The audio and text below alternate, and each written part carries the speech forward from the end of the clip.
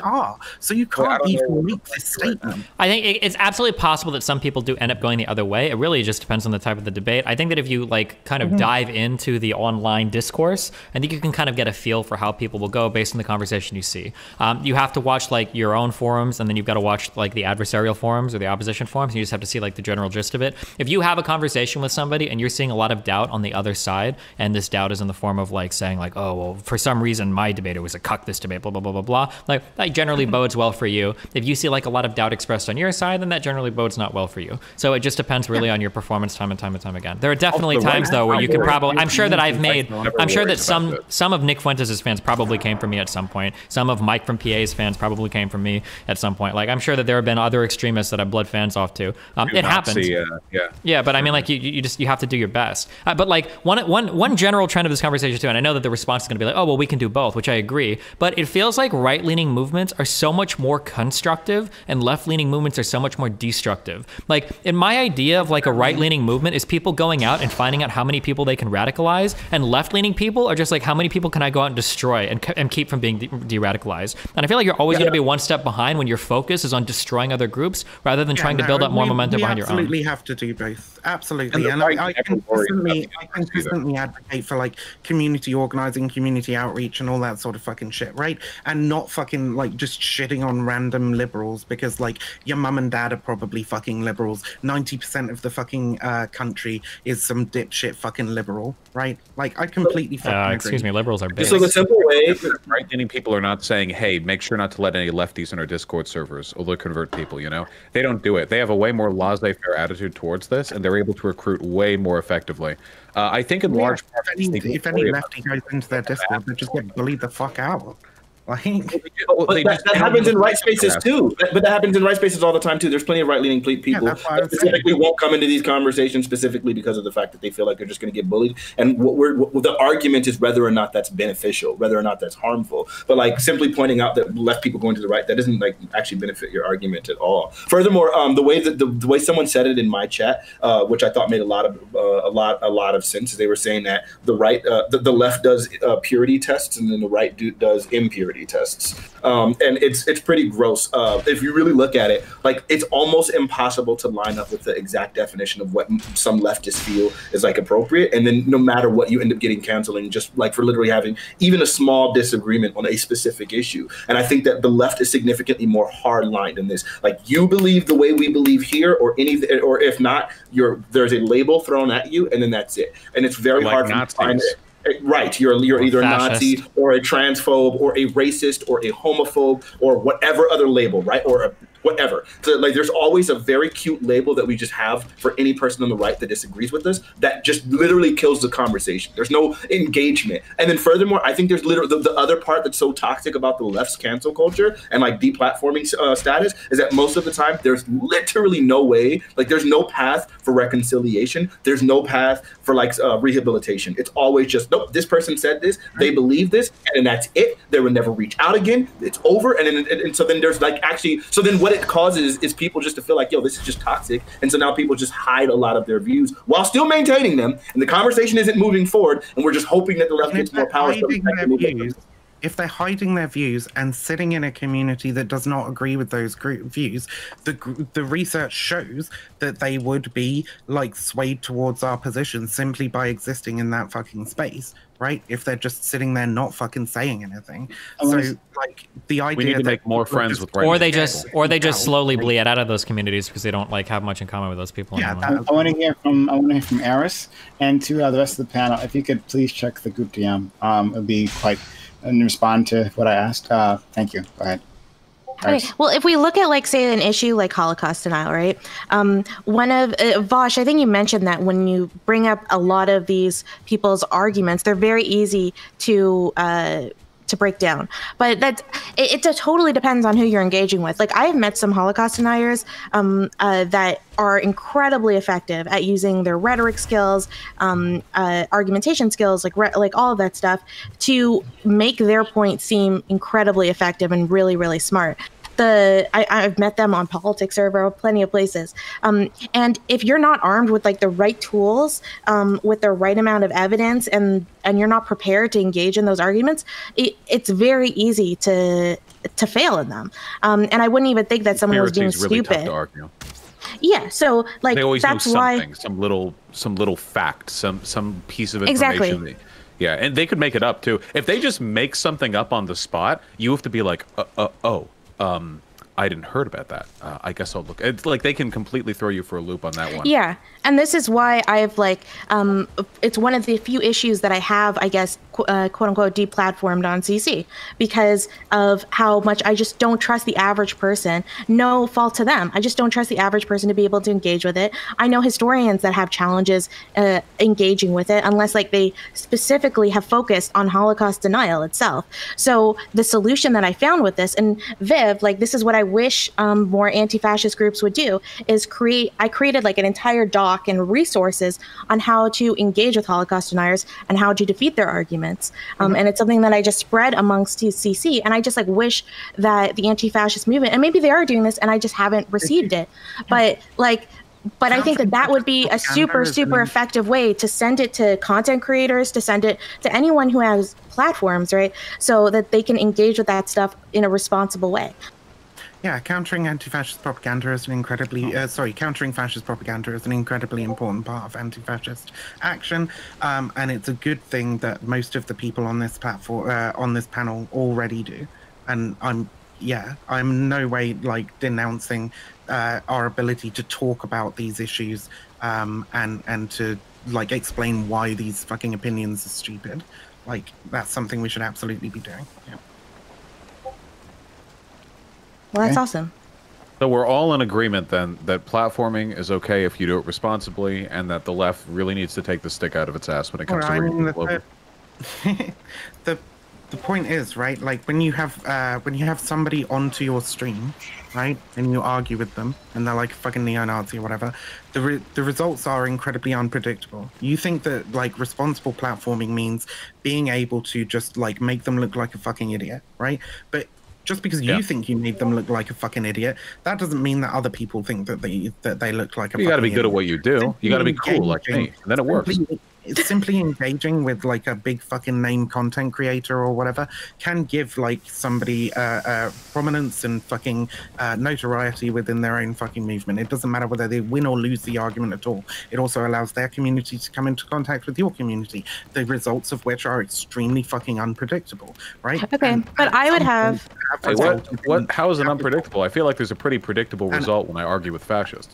And sometimes have actually resulted in international fucking like investigations into neo-Nazi terror groups who have tried to fucking dox like mods of people's fucking discords and shit. I've been a member of like 2-3 deradicalization fucking discords that were set up during my period where I was like, maybe we can somehow set up like this kind of like safe space for deradicalization without any of the experts being fucking involved. That did eventually devolve into international fucking like investigations against. But if it's done responsibly, but Vaush, I mean, we know they're scared of this stuff. Most people aren't capable. Just so that we're clear here, most people aren't going to be as rhetorically proficient as you are. So the idea that like we can already pretty much assume if you get in a conversation with a Nazi that we know the outcome, that's I believe that in almost every case. I believe the exact same thing about Destiny, but. I would say 85% of Twitch streamers outside of YouTube, I don't feel that same way. I'm not going to go ahead and just name drop everything. The thing is, and this is what's important to remember, there will always be lefties for people on the right to debate. If you're a fasci, if you're a Nazi, if you're a conservative, whatever, if you trawl around long enough on YouTube or Twitch, you will always be able to find somebody on the left to argue with. And because you're prepared and they're not, they will almost certainly win, the fascist that is, which is why we need people on the left who are committedly competent at debating, because we are the breakers of that tactic. That happened for years on YouTube. Sargon, how many feminists did he run through? He talks to me twice. He puts out a video saying he'll never talk to a bread tuber again. These people are paper tigers. All you need to do is put a couple of competent rhetoricians midst the mix, and you can completely deflate them. It's like throwing balloons into a room with like 2 or 3 needles in it, you know? Eventually, all it takes is one pop, right? That's what I'm advocating for here. And if you're not that competent, then maybe step aside, do your video essays or whatever, and let people like, I don't know, Destiny or myself handle those. It's not going to happen. Yeah, but right, and that was the question. Trying to follow those footsteps. Everybody will take a leaf out of your book and be like, yeah, I can fucking debate a Nazi. I can debate like whatever, right? Like, well, you can teach them how to debate better. I'd like to think that my audience benefits from some of that. You know, you try to, you show it, you know, give them some rhetorical skills, give them some pertinent info, give them a research doc or two. I think the average person can do pretty okay against a Nazi. But again, even if they get dumpstered in debate, there are factors beyond like whether or not you won the argument that like can affect people negatively. Not just to yourself, you know. I mean, you want their side to think like, oh God, that was embarrassing. But that's the goal, right? Your audience likes the debate. That's fine. They were going to donate anyway. Their reaction to that embarrassment might not be like, oh my God, I don't like this guy. It might be, oh shit, this guy is actually a fucking threat to us and our community and the things that we want to push, right? And that might result in fucking attacks against your mod team, against your community, and so on. I think you've got canaries in the mine. I think until you see like somebody like me or Vaush get like assassinated in real life, I think most other people are okay.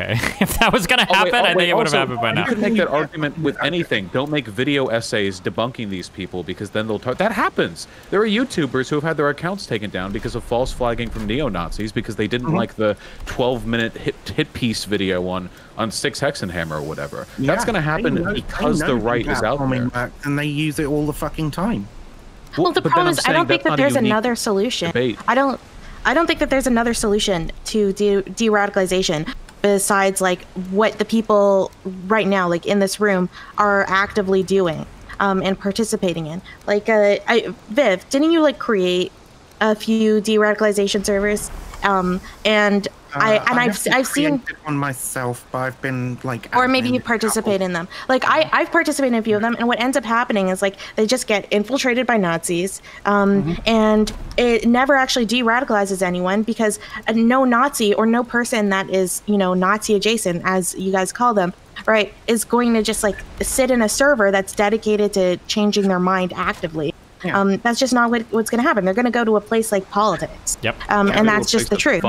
People look for fun. Project, in my opinion. I don't think that we can just fucking reach into Nazi communities and go, ha, you're a person, we're going to now talk and I'm going to fucking de-radicalize you. Because they just go back. Yeah, and that's fair. We have to learn. We learn by trying. They go back. Yeah. People want to have fun. That's what they care about most. People have to already be not on the fence, but like in some way doubting to be willing to engage enough to leave. Well, the thing is, you have to start that. I don't think it's that. You have to start the initial doubt, and that initial doubt seems to be best done in a debate. Unfortunately, as stupid as it is, because like at least in my personal experience from the emails I get, maybe other people found other ways to do this, but my emails it's usually, hey, like I used to be a fan of this person, and I hated you when you had a debate with them, but like it felt like when they had that debate, I don't know, I felt like they were kind of dumb compared to what I expected them to be, and that's usually like where it starts. Like it's never going to be like, oh my God, I watched you debate him and you crushed that guy. Like I'm a far lefty. It's usually just more like I saw my person that I like debate a person that I hate, and it felt like my person wasn't as satisfactory as I wanted them to be. And then that's kind of like where it starts. All they care about is strength. They're like pack dogs. Yeah. I have a perfect example of that. Like this is really, really hyper embarrassing to admit. I was a huge fan of Steven Crowder, Ben Shapiro, Jordan Peterson, all of those people on the right, like for quite a while ago. And the very first time where I finally saw through like the nonsense that all of them spew was the first time when there was this kid named Yusuf who got on there and just absolutely destroyed Steven Crowder, and it was just like, whoa. And I saw all of his debate tactics he was doing to get past the kid, and he was like just literally schooling him. And then I went back and watched some of the other videos and saw like, oh my God, he's doing that. And he also happened to talk about a topic that I happen to like be very familiar with, and I saw like a lot of the tactics he was doing, and it was like, oh, this guy's a scumbag. He's not genuinely arguing, right? And like, so it took a debate from a competent person. But I would say, to Vivian's point, the fact that I had been watching so many of his videos and I had never seen it because he had just been plowing through all of these really uninformed college kids who can't really formulate their ideas or don't even have a good foundation for it. Like that was like the whole time it was just reinforcing all of my bias and all of those things. And I'm just like, yo, this dude is base. He really is arguing for me. Same with Ben Shapiro, dunking on these college kids. And then you finally, like, it took me watching a bunch of Destiny content and like just learning a lot myself. And then it was like, when I'm listening now, it's like, oh my God, you're so feckless and dishonest and disingenuous. It's disgusting. But so to Miss Vivian's point, the fact that if someone's able to debate and debate all of these other people, and like they can go ahead and just argue all those people for forever and never actually find their way to Vaush or Destiny. If I was a person on the right, I would never argue against Vaush or Destiny. I just wouldn't do it because it's like my idea is like I just want to get some easy dunks, so I'm not going to sit there and argue like against those people. Thank you. That's very kind. You might not even watch their videos if you're on the right, but it's hard to miss, bro. They're pretty popular. But their videos and their debates will almost certainly inspire other people, less competent people, to have those debates, and those will be the ones that you'll fucking see as a member of the right who's cheering for your stand, right?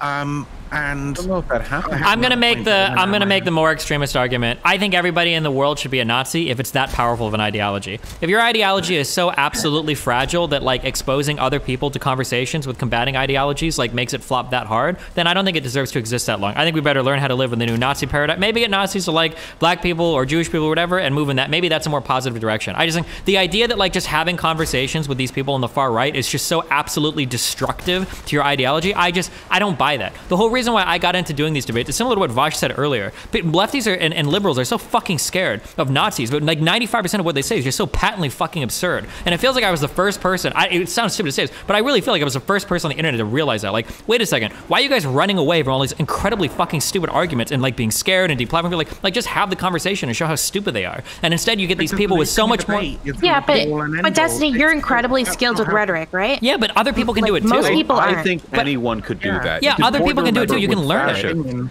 Fascists don't care through reasoned debate or reasoned argument, right? They reach their opinions through like fucking exposure, peer pressure, a whole bunch of other fucking reasons. Yeah, but there are other people that at least pretend to have reasoned arguments. Like, why is nobody in the public sphere, or maybe I've missed it, or actually I've seen it one time. We need to have like more good faith engagement with people like Jordan Peterson. Like that guy, that is a guy where if he was up against another person that really knew what they're talking about, would be destroyed. If like Jordan Peterson had to talk to Sean Carroll for like 2 hours, that would be an amazing conversation. But instead, what happens? He ends up going to platforms like Joe Rogan where he gets no pushback whatsoever. You know, like I don't know.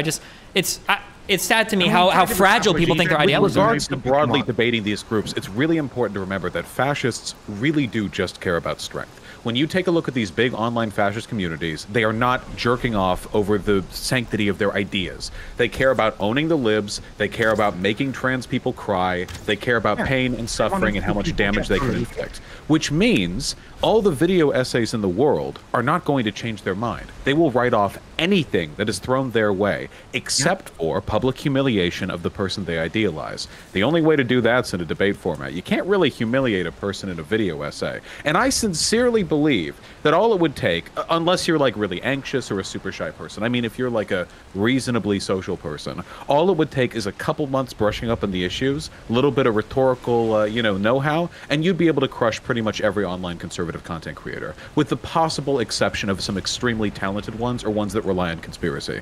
I really do believe I think you're putting them on too high of a pedestal, frankly. What we need to do is train people. All these lefties, they're shaking in their britches over there. They're wondering like, I hope I never have a confrontation with these people. The people they're afraid of are morons. Yeah, and part of the okay, but Vaush, is there anyone that you can think of right now, right? You don't need to say their name, like you don't need to give them more credence. But is there anyone that you could think of that you would feel uncomfortable platforming, right? Because their rhetoric is so good. So good at this point now. No, I used to think that about some people, but at this point now, they're so transparently dumb. Everything they say is worthless. The only exception would be again the conspiracy bit. I think it depends on the topic. Because like if you're gonna get like certain people, Holocaust denial or like race realism, depending on the person you get, that's just some shit. You would have to spend like fucking weeks reading up on like one topic to be ready for every random fucking thing they bring up. But I think part of the just insult them. That works. Well, you could, yeah. Part of the training, quote unquote, that people are talking about, you don't have to train people also to be like master debaters. They just need to know a few talking points. Like I notice that like after I have a debate with somebody, like usually your fans will carry those talking points into forums, and usually just that one talking point is usually enough to shut down most conversation with like people that are being stupid. Like it's better to have the talking point than to just have people endlessly and needlessly moralizing everything and then just looking weak when they're